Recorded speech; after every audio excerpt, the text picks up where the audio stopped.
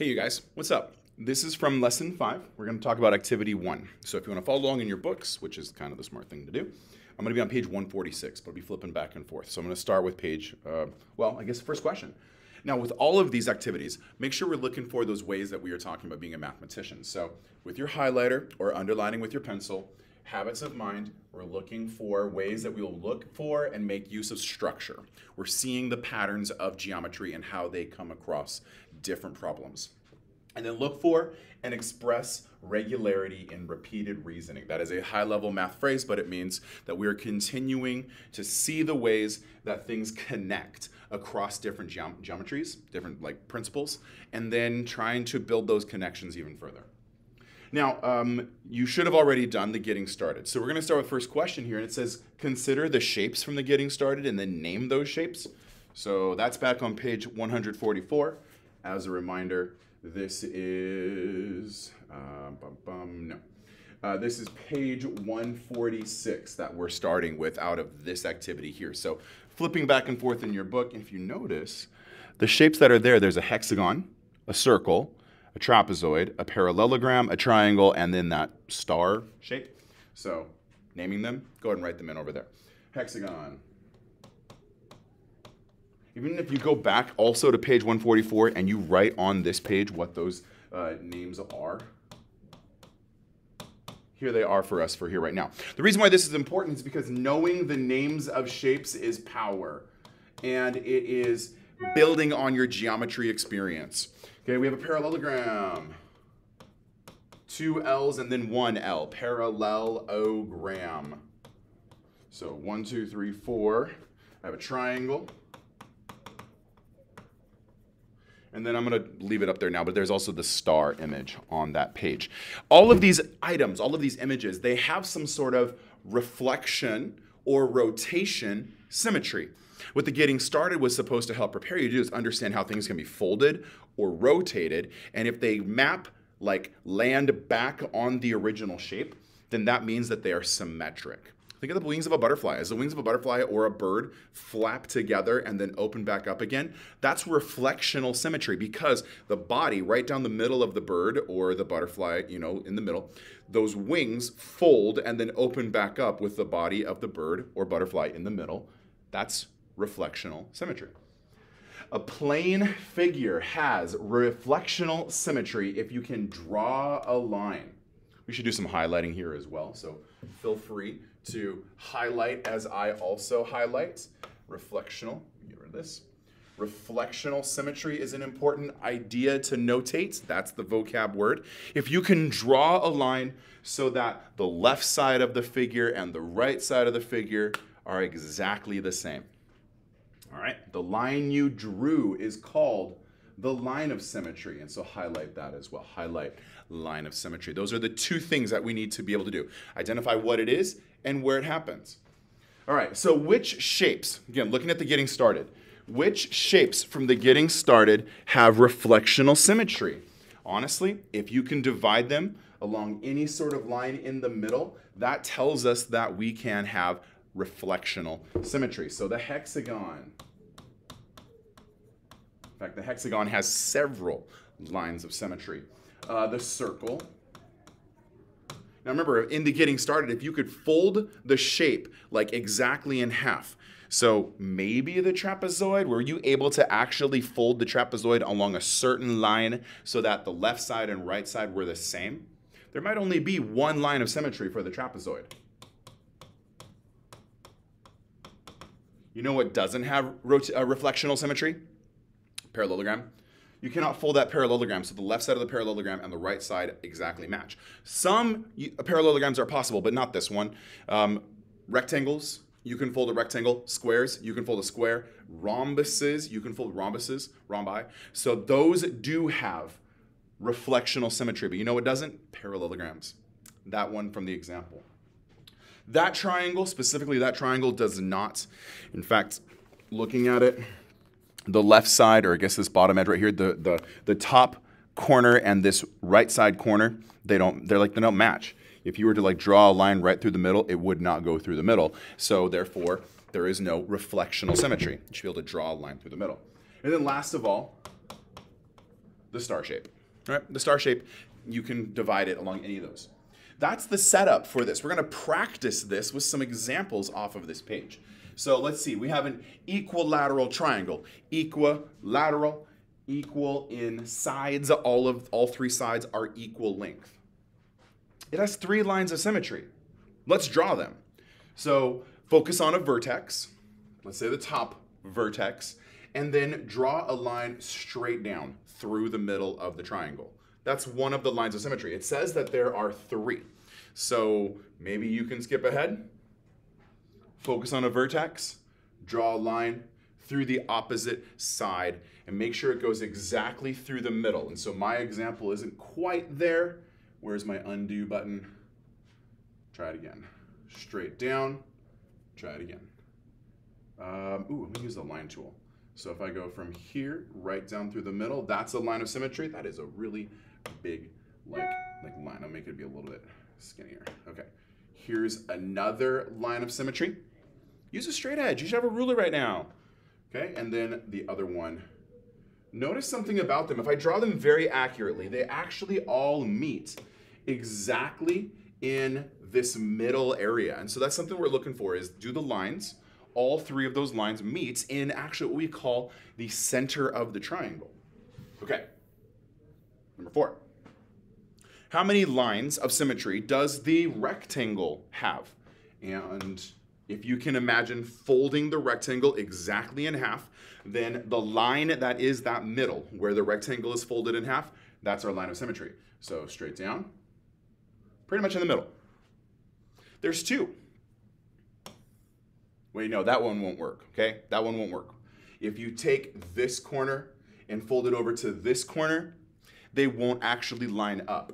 Or when you do, these edges won't match up completely. So the key thing for us to know here is that there is no diagonal line of symmetry. There's only the vertical one and the horizontal line of symmetry. Okay. I suppose I should slide that up a little bit. And then where they cross? Exactly in the middle. Number 5, how many lines of symmetry are there in a square? Think about it. 1, 2, 3. There are 4. Okay, so surprise, surprise. The line of symmetry for a square happens to be just like the rectangle, straight up and down, horizontal. Okay, trying to make sure that I find my middle. Then also, in this case, because of the way you can fold a square, think about when you cut a sandwich and you cut it from corner to corner, you create triangles. And so that happens to also be one of the diagonals. And then here's the last one. There are 4 lines of symmetry for a square. Can we identify them? Okay, if we talked about line symmetry, reflectional symmetry, that's all we're doing. We're just trying to see if can we cut or fold the triangle, fold the shape in half. And there it is. Let's try number 6. We're going to move on to the next one from this video. And again, feel free to like skip ahead or jump in 10 seconds at a time, see if there's new material for you. Okay, highlighters, please. A plane figure is also able to have rotational symmetry. So highlight rotational symmetry. If you can rotate the shape, so my phone, if I rotate it and it looks exactly like it was when I'm done rotating it, then that's an element of rotational symmetry. So here's my phone, it's kind of flat. This doesn't look like it was before. Okay, keep rotating it all the way around, still doesn't look like it was before. And if you ignore the camera hole, where you can see it with the thing, the rectangle of my phone is back to flat again. So maybe 180 degrees of rotation. My phone has 180 degrees rotation. A shape, okay, which shapes in the getting started have rotational symmetry. Any of them that you can take and physically turn, and after you turn it, like 60 degrees, 120 degrees, 360 degrees. After you turn it, you get back to the original shape. Like see how on the hexagon, the line on the top is flat, and I have to turn it until the next line on the top is flat. And so now this line up here is flat again. That is one element of rotational symmetry. How much did I turn the book? Well, that's what we're doing in this section. So hexagon. Ooh, let's not do it that way. Let's make this be redo. And then change my marker to be a little bit smaller in size. There we go. The hexagon has rotational symmetry. Go back to the getting started, page 144. The circle. Circle actually has like infinite rotational symmetry because you can't tell where the sides are, but it still counts. The circle has rotational symmetry. The trapezoid, you have to rotate it all the way around. The parallelogram, actually the parallelogram, because it looks like this, and then I'm gonna flip the book. I'm rotating the book.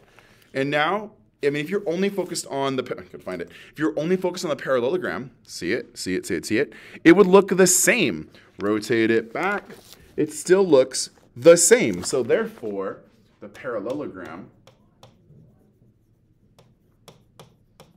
has rotational symmetry. Triangle, not the triangle. Triangle doesn't. You have to like rotate it all the way around, all the way a full circle. That doesn't count. And then last of all, the star has rotational symmetry. In order to determine if a shape has rotational symmetry, trace it. And then literally take the tracing paper and turn it. And if you turn the tracing paper only a little bit, maybe a quarter turn, maybe halfway around, but if you take the trace and you have the ability to turn the tracing paper all the way around, like without making a full circle, but like part of a circle, and it looks exactly the same, that's rotational symmetry. I mean, all the way around a circle is 360 degrees, right? So if I go from, let's say I pick this point right up here in the top. Okay, it's right on the top of the hexagon. Zooming in, zooming in, zooming in, zooming in. Didn't want to do it. Let's go. Let's go. Okay. So I have this point right here all the way up in the top of the hexagon. And if I take that if I take that plus sign, the Switzerland logo, and I turn it 1/4 turn. Now I'm trying to make sure you understand. I want to turn it in a positive angle. So I guess I should say I'm going to rotate it that way. Okay, that's a positive rotation. So I'm going to take this point and it would land over there. That's only a 1/4 turn. That's only 90 degrees. So the rotational degree amount, I'm only rotating 90. In fact, because of the way that it is as a plus sign, I could even rotate it from the top all the way to there. So that point that was in the beginning at the top is now at the bottom. That's a 180 degree rotation. But the plus sign, Switzerland's cross, it will land exactly back on its point. Do that again, all the way around to there. That is a third rotational symmetry. That is 90 plus 90 plus 90. A 270 degree rotation. We are able to calculate how many degrees of rotation there are based upon if we turn it over and over. Now, this is the one that's like, yeah, all shapes have this. So, boo, boring. This one, all the way back around to itself, all 360 degrees. Yeah, I mean, all shapes do that. You can turn all the way around. Yay, good for you that you rotated. What's the smallest number of rotational symmetry? 90? I know that because 360 divided by 1, 2, 3, 4. There are 4 places that the cross, this Switzerland plus sign, could rotate to. So 360 divided by 4, that's the smallest number of rotations. And it equals 90 degrees. Fit all that in on your book. Okay, let's go to page 147. Okay, so skip ahead. Can a shape have both reflectional and rotational symmetry? Yeah, absolutely. We have our examples right here. We have the hexagon. We have the circle. We have that star pentagon shape. Those all have reflectional and rotational.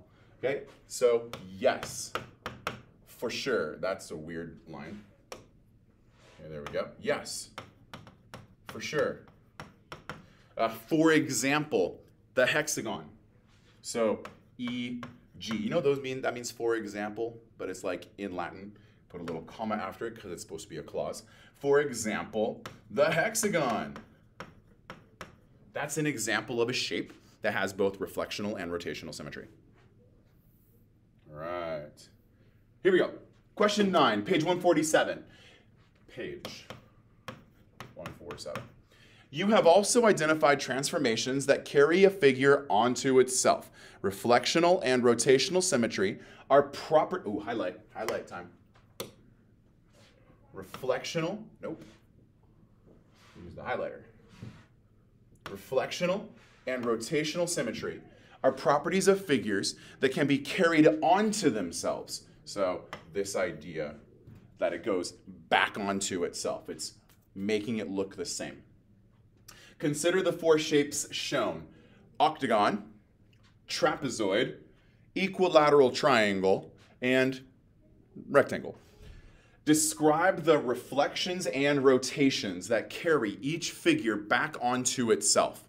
So for the octagon, I guess we'll do that right in this space. For the octagon, it has reflectional and also rotational symmetry. Reflectional symmetry is when it identifies lines. So I'm going to actually draw those lines in. You should draw them in as well. That's going to be our way to talk about reflectional symmetry. So drop in a line. Drop in a line. There's 1, 2, 3. Ooh, that didn't work. 3, 4. I'll just move the dots. It's nice and heavy on a computer. 5, and then 6, 7. Ooh, 8 sides, 8 angles. In a regular octagon like this one, there are 8 lines of symmetry, and the better I draw them, they all should actually pass right through the middle. Okay, so we can identify the rotational, the reflectional symmetry by checking that information out. Okay, let's take a look at the trapezoid. How many lines of symmetry? What is the reflectional symmetry for the trapezoid? There's only 1, right through the middle. For the equilateral triangle, there are 3 sides, 3 angles, equilateral. And then for the rectangle, there are 2. Please draw better than I did. Oh my gosh. I feel the video is getting over long, right? Okay, so here we go. The octagon. The octagon has 8 lines of symmetry.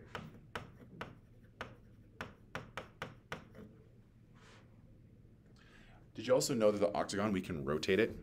Remember what I said about the rotation, okay? I can take that octagon shape, use tracing paper, right? Trace it, and then figure out like how many specific rotations it takes to go all the way back around. This point can go there, can go there, can go there, can go there, can go there, can go there, can go there, and then of course back to itself. Lovely little flower. So if it can do that, that means that there are 1, 2, 3, 4, 5, 6, 7, 8 rotations, and 8 rotations at 360 over 8, which I think is 45 degrees. All right, just do the math in your calculator. So every 45 degrees, so 45,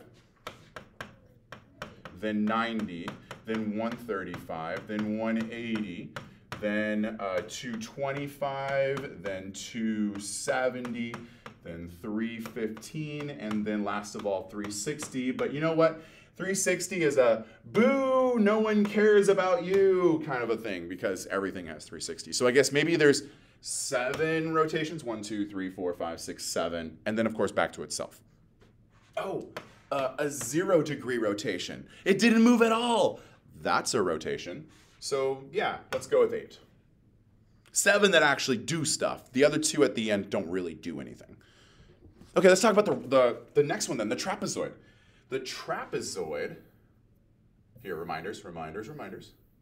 So the trapezoid, it's an equilateral no, it's not equilateral. It's called isosceles.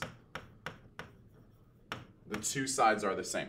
Okay, so in an isosceles trapezoid, boom, boom, there's 1 line of reflection.